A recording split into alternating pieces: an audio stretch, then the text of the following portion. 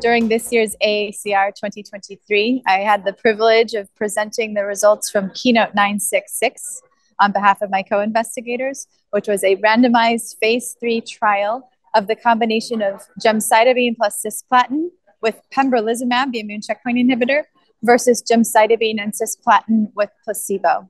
The rationale for this trial is that biliary tract cancers, such as cholangiocarcinoma and gallbladder cancer, are rising in incidence worldwide, and they remain an area of unmet need with very poor prognosis and limited treatment options.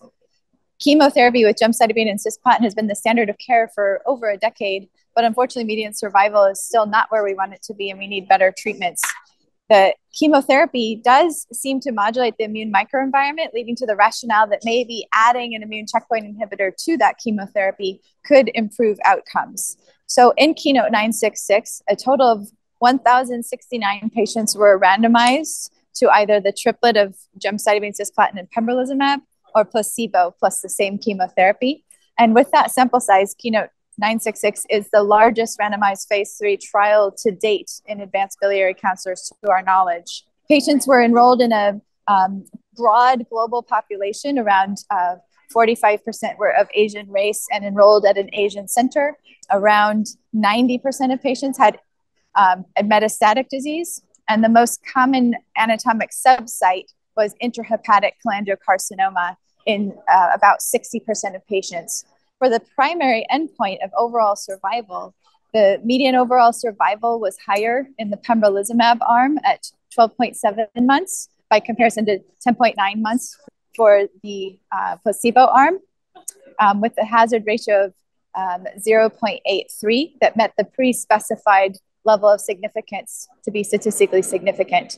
And the Kaplan-Meier curves did separate early and were sustained over the course of treatment. Progression-free survival was a secondary endpoint.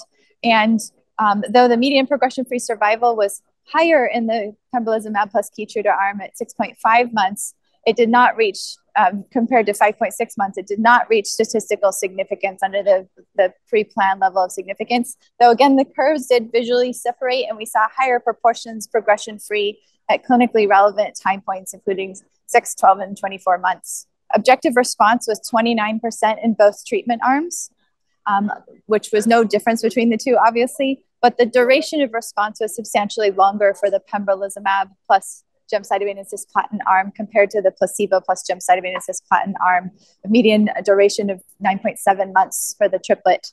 And so that is what we expect from immune checkpoint inhibitor therapies, to see long responses, and supports the hypothesis that the duration of response is in part due to immune responses.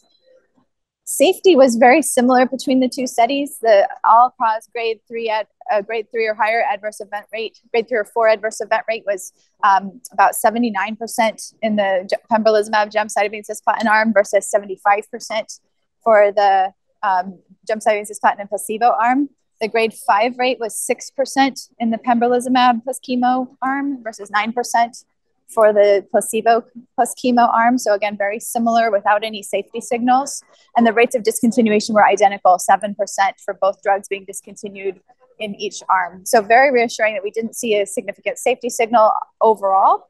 And then looking at specifically immune-mediated adverse events, we saw a profile that was very similar to what you'd expect for a checkpoint inhibitor as monotherapy. So to conclude and wrap all of these data together, we saw a significant improvement in overall survival, trends towards improvement in progression-free survival, though not significant, and longer duration of response, suggesting that adding pembrolizumab to gemcitabine plus cisplatin does increase the chances of a durable response. And it did improve the landmark proportions of patients surviving at the key time points that we care about in the clinic, including at the 2-year mark, 24 months, there were 25% of patients surviving in the pembrolizumab chemo arm versus only 18% in the placebo plus chemo arm.